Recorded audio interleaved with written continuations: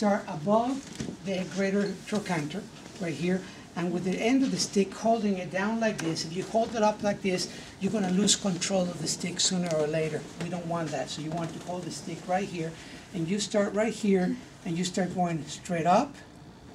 Like stripping. Stripping. Yeah. Straight up. Straight up. We're saving our thumbs. Straight up. And the last one, straight up, like that.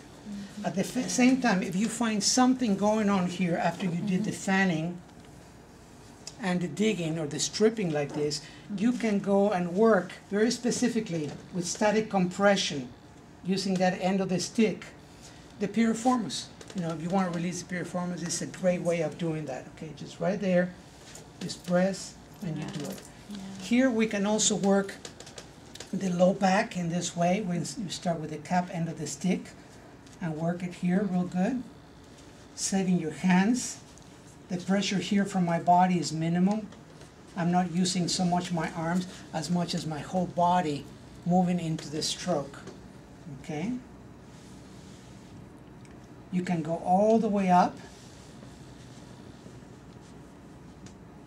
and you can turn, and you can go all the way down, nice and slow.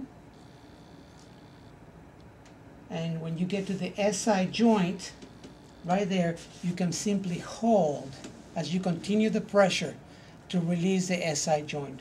When you feel the release, then you can take the stroke out this way, just making good.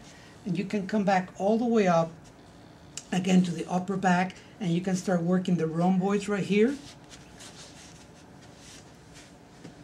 In whichever way you want, you can use the end of the cap or the flat end of the stick. Okay. How much effort have I used?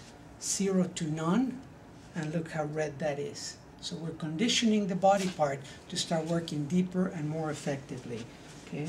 So that is some of the digging strokes right here, like that. Okay.